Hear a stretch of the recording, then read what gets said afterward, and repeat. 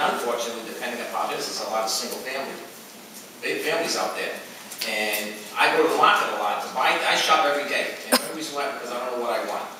I mean, I'm in school, so I'll stop at the market. And I'll go, and at 4:30, every roasted chicken on the planet is flying off the shelves.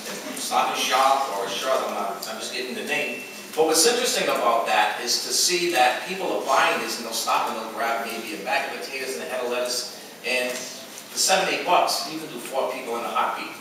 But there's a convenience level. Do I want to do this? Or do I want to stop and get a bucket of Kentucky Fried Chicken? It's a problem. Beth and Eliza, anything you want to add to the challenge of our environment? I would agree that I think the school lunch program or something the state's done a very good job of starting the process. It is a difficult process to work on. As a pediatrician, some children I only have the privilege of seeing once a year, and there definitely are children that gain 15 pounds in 1 year. And my next question to them is, did you have to go on to subsidized school lunch this past year? And the answer is yes. So do the economic changes that are happening to many of our families and the stresses that we all know about, these subsidized lunches are very important. But when children rely on them, or they rely on the lunch and the breakfast, that's a double wing, it's hard. It's really, really hard. And I would just kind of reinforce the issue of reinforcement. That, you know, either the parent or both the parents and the schools or the child care facilities or the health care providers all need to be kind of reinforcing this message of healthy eating and being active. And being conscious of what's being marketed to you and being able to kind of overcome that. And I think, you know, it does a disservice if the schools are working really hard and then somebody else isn't, because then it's almost undermining either the parents or the schools, and the teachers are just being able to kind of all say we all have a piece in this, we all need to kind of work together on this, and we all need to make sure that we're putting these messages out to these kids in a fairly similar way, so they're getting it and they're understanding it, and it kind of builds on each message and each encounter and each setting. So we've sort of limbed out the problem, and I'm going to ask all of our panelists now to talk a little bit about many of the behaviors, beliefs, and habits that begin to form from birth are mostly influenced by parents and primary caregivers. So I'd like our panelists to share with us their perspective on what can parents and caregivers do to promote healthy behaviors, beliefs, and habits, and how can communities support them in doing that. And anybody who wants to start can start.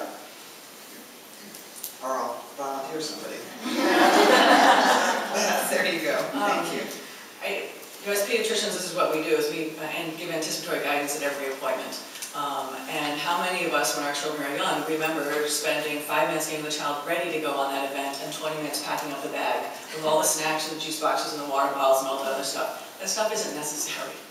Children can go 20 minutes in the car without having to get something to distract them. And so I think we need to remember that.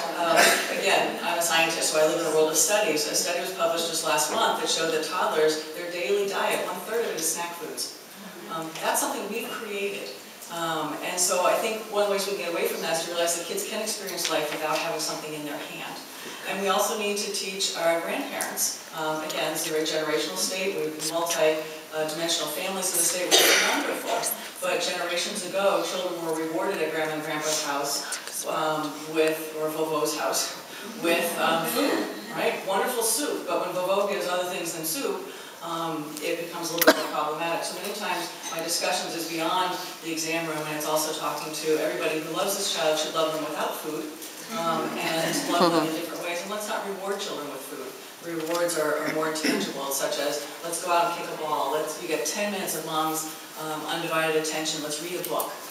Let's do something else. Food is not always the focus. The other challenge is that culturally, for many cultures, having round cheeks is the key. It means you've made it. And that's a barrier that I think is a little bit harder to overcome. Our colleagues in the health centers struggle with this on a regular basis, is what the message we're giving of healthy eating and healthy exercise directly smacks into their need to say, I'm here, and we're good, and it's okay, and we are doing just fine. And so the struggle that many of us have in our clinic settings and our office settings is how to bridge those two, keep the culture intact, keep that family feeling about themselves very strong and proud, but to do it in a way that does not cause those cheeks to be so round. Dorothy. Yeah. One is we definitely need to take every opportunity, like Kids in the Kitchen and other programs, to teach parents and caregivers about healthy eating and about the importance of physical activity. As I stated before, we missed a generation. We really role modeled some very bad habits, and we have a generation of parents who really became removed and separated from cooking, from real food.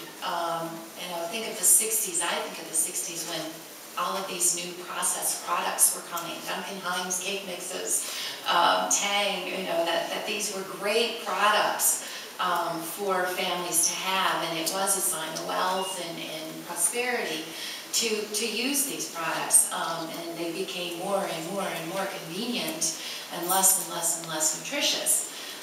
So reteaching our families, our parents, our caregivers about what real food, whole food is, through farm experiences, through gardening experiences, through school experiences, wherever we can get them, through at the pantries. I'm looking at Erica, you know, anywhere that we can get them, wherever they're flying about, give them the opportunity to learn something and taste something healthy.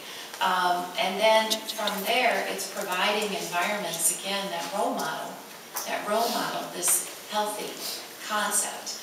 And I'll be a little bold and say, okay, we've got our schools trying really hard to, and it's not perfect in every environment, but we've come a long way in role modeling healthier eating in many of our Rhode Island schools.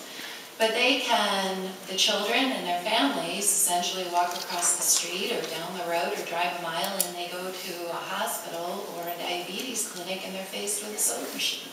So we're mixing up our messaging and we're not being consistent in terms of teaching and role modeling what healthy is. So I'm thinking, okay, we need more institutions in the community where we have some control and where there really is responsibility to role model healthy. And so that more than just schools, hospitals, diabetes clinics, other healthcare facilities, workplaces, Johnson & Wales is role modeling healthy so our community can see it in more than one place. And that way they're getting that messaging over and over and over again. And over time we will shift our culture. Right. Years ago, the television used to be the babysitter at home. Now it's the snack bag as the babysitter. I see it constantly. The games that they were talking about, getting exercise, doing jumping jacks and doing this is very difficult because the kids have all the electronic toys. I see them as long as 6 and 7 years old with cell phones, and all they do is everybody walks around with their head down and they're texting, so the exercise they're going to get, maybe they get carpal tunnel when it's all over. But that's one of the biggest issues that you're having. And if you walk into a market, the snack aisle and the soda aisle are the two largest aisles, volume-wise and profit-wise, out of any supermarket in the country. And it's so easy to go down and just grab anything. And you know, I see this all the time in the industry, especially in the kitchen. We have students that are freshmen. We get an 18-year-old kid. I don't want to sound condescending, but you show them a red onion, and they've never seen one before. So it's pretty, they want to get into the food business because the television has a lot to do with it as far as every time you turn the TV on, I can guarantee you can find a food program going on somewhere. And what they're doing is they're advertising. After they do the food program, there's always a snack. And I can guarantee if you eat a dinner, and you turn on, a kid turns on that show and watches Man vs. Food, the guy eats, I don't know, a 32-pound hamburger, they're going to be hungry in about 5 minutes. So a lot of this is becoming subliminal. And the culinary schools, we're so busy today. There are 700 schools now in the United States. There are only 2, 25 years ago, and it's because of the Food Network. Because they're promoting this. And I'm not having nothing against the Food Network, but there's nothing wrong with healthy eating. I mean, everybody should have ice cream cones every so often. You have to sit there and eat a dozen ice cream cones? No. That's the whole thing. Moderation has a lot to do with it. Okay, we over-moderate sometimes. I mean, you come to my kitchen at school, I probably have 25 quarts of heavy cream in the refrigerator. And people look at it, well, we use it, but it's used discreetly. It's used, you know, everybody should enjoy. What's wrong with having a glass of wine?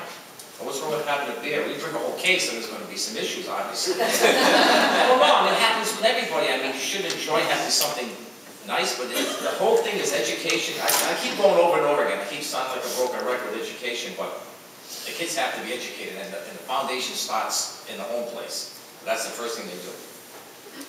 Eliza? Well, I think, speaking as somebody who works in this field and somebody who is a parent, I can see that parents have a big responsibility. They have a lot to do. I think one of the key things is they have to know what to do. They have to at least have some basic level of knowledge around what's healthy, what they should do with their kid. And in my opinion, a lot of that starts in pregnancy. I think that, people really need to start thinking about if there's habits that they have to change, because the next thing is parents really need to be role models. And it is hard. It is really hard. My son, who's 4 years old,